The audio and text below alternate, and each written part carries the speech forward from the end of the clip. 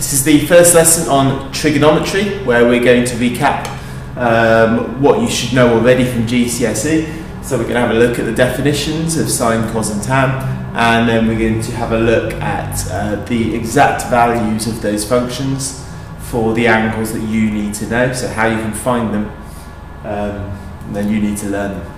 So in terms of how you saw sine, cos and tan at GCSE, they were defined in terms of a right angle triangle, and if that is angle theta, then the sine function,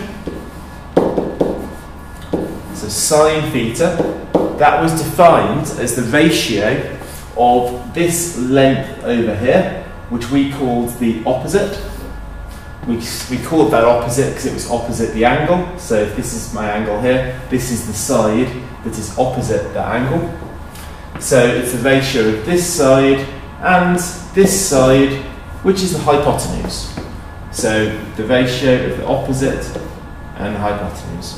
So we saw that sine theta was equal to the opposite divided by the hypotenuse. We saw that cos theta, the cosine function, well, we saw that was the ratio of this side and the hypotenuse. This side we called the adjacent. Adjacent is just a fancy name for next to. So this is the side that is next to the angle. So it was the ratio of the adjacent and the hypotenuse. And then the tan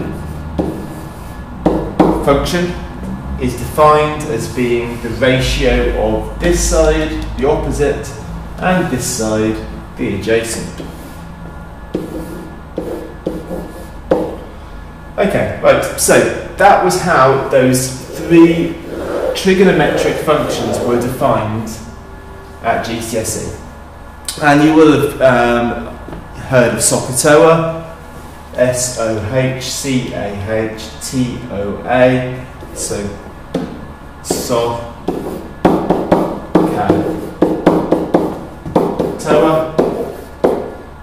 You will have heard of that, and also different mnemonics and different silly sentences that use those letters, different ways of you remembering which way round these go. I won't go into any of those now because I'm sure you've been taught lots of different ways of doing it. But the important thing is you know that that is how each of these functions are defined. You need to know the exact values of these for certain angles of theta. So for example, if I said sine 30, you need to know that that's a half. So if this angle here is 30 degrees, then that means that this side is half of this side. So if that there is 10, that would be 5. So there are certain exact values that you need to know. And those values are for 30 degrees, 45 degrees, and 60 degrees. The way we can find them is by drawing out some common triangles. So for the let's do the 60 degree angle first of all, because I know that a 60 degree angle, I can find that in an equilateral triangle. So if I draw out an equilateral triangle,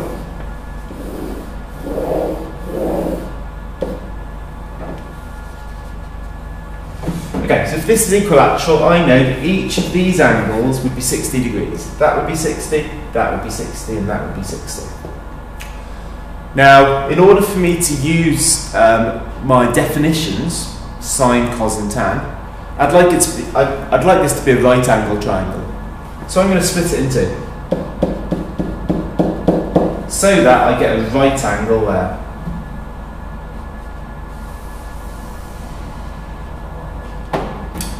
By splitting that in two, this angle here would be 30.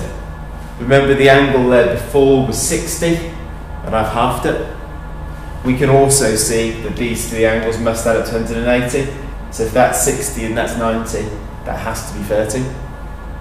Okay, so I filled it, I've got my triangle, I've got the 60-degree angle that I need to help me to work out what these will be. I need some side lengths. Now, in terms of side lengths, I'm going to try and pick some nice simple numbers.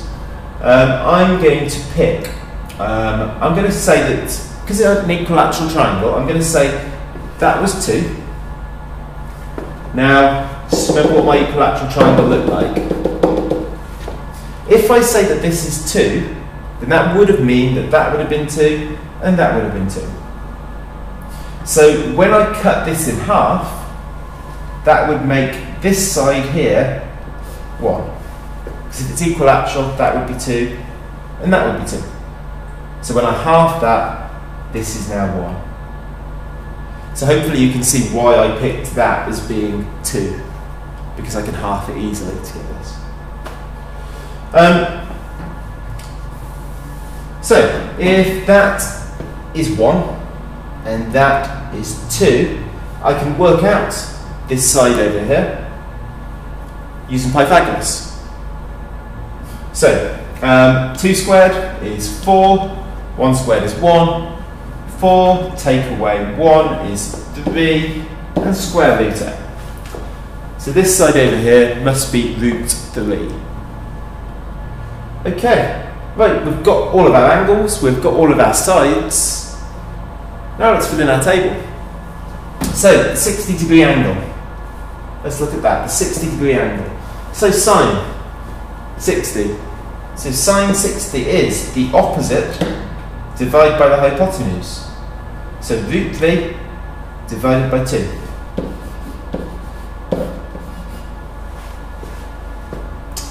Okay. Done. Cos 60. So filling in this one here now. Cos 60. We know that that's the adjacent divided by the hypotenuse. So 1 divided by 2. 1/2. And finally, tan 60. That's defined as the opposite divided by the adjacent. So root 3 divided by 1. Root 3 divided by 1 is just root 3. There we go. So we've worked out the 60-degree angles. What about the 30-degree angles? What about this top line here? Well, I don't need to draw a new triangle because I've already got a 30-degree angle here. So I can actually use the same triangle to help me fill in the top bit. So with this 30-degree angle, so if I'm doing sine 30, so sine is going to be the opposite. Now the opposite to the 30-degree angle is this side. This side here is opposite the 30 degree. So sine 30 is the opposite divided by the hypotenuse. So 1 divided by 2, which is 1/2. Okay, cos 30. So cos 30 is the adjacent divided by the hypotenuse. So root 3 over 2. And then finally tan. So tan 30 is the opposite divided by the adjacent. So 1 divided by root 3. Now I've written that here just because I can rationalise the denominator here. So I want to rationalise the denominator before I put it into my table. So if I rationalise the denominator, so times top and bottom by root 3, I will get 1 times root 3 is root 3. Root 3 times root 3 is 3. So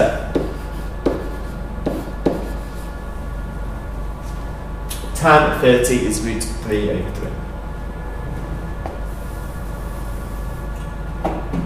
Okay, right, the 45 degree. Now, we don't have a 45 degree angle inside this triangle, so that's not going to help me for this next one. But I can get a 45 degree triangle very easily, because I know that if I have a right angle triangle, And if I make it so it's isosceles, so basically these two angles are the same, then that's going to be a 45-degree angle. Okay, right, if it's isosceles, then these two sides are going to need to be the same. So I can pick what lengths I want to make them. I'm going to, just like over here when I wanted to make it really simple, I picked the side length as being 2, so I could half it. I'm going to keep the side length really simple, and I'm just going to make them 1. I'm going to make them both 1. If they're both 1, then that means the hypotenuse would be root 2. Again, just using Pythagoras, 1 squared plus 1 squared square rooted. Okay, right, we're ready to go. So, sine 45. So, sine 45 is the opposite divided by the hypotenuse. So, 1 divided by root 2, which we can rationalise. And if I rationalise this, 1 times root 2 is root 2, and root 2 times root 2 is 2. Right, cos 45, that's the adjacent divided by the hypotenuse. So 1 divided by root 2, which is the same thing as what I've just done. So I know that cos 45 is also root 2 over 2. And then finally, tan 45.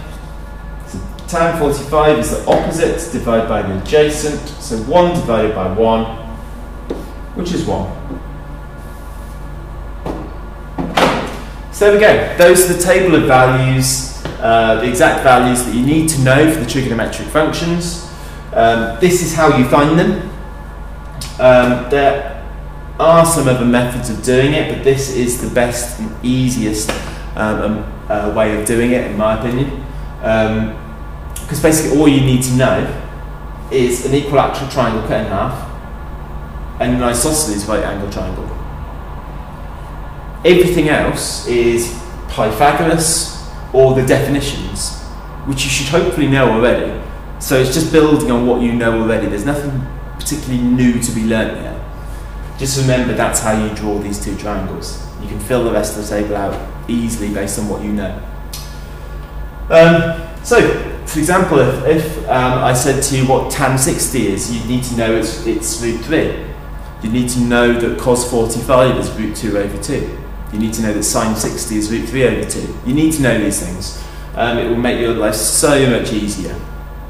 Now you might spot some patterns within this table. You might have noticed, well, why is it that these two are the same? Why is it that these match up? Why is it that these match up? This root 3 here, is that related to these in some way? So there are some other patterns within this table that we'll talk about when we look at the identities video, which is, yeah, it's the next one I'm going to do. So, if you watch the next video, you'll then be able to see how some of these functions are related to one another, and you might start to see reasons why there are some patterns within this table.